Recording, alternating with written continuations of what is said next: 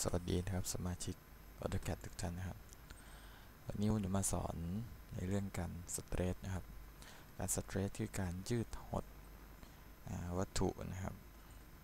ยืดหรือหดนะครับอย่างผมจะมาแสดงให้ดูในวิดีโอนี้นะครับสเตรทก็คือคำสั่งนะครับพิมพ์ s ครับ s คือสเตรทส่วนทูลบาร์นะครับก็คือตัวนี้สัญลักษณ์ตรงนี้นะครับ straight โอเค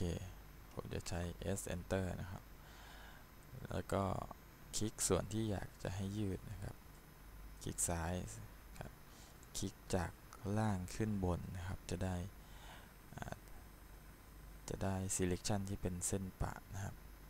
เราจะดึงได้หมดเลยนะครับแต่ผมอยากจะออกไปอีกสัก10 เส้นนะครับคือจุด1นะครับdimension จะเปลี่ยนไปละ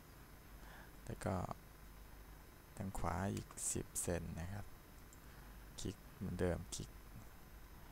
จากล่างขึ้นบนเหมือนเดิมนะครับก็คลิกขวาก็ดึงนะครับแล้วก็ดึงมาอีกจุด1นะครับ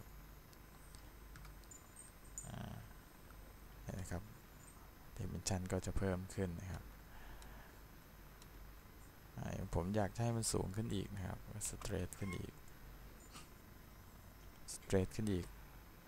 นะครับ20 เซนโอเค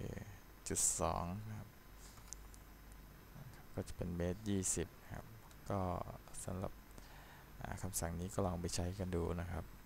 ขอบคุณครับผม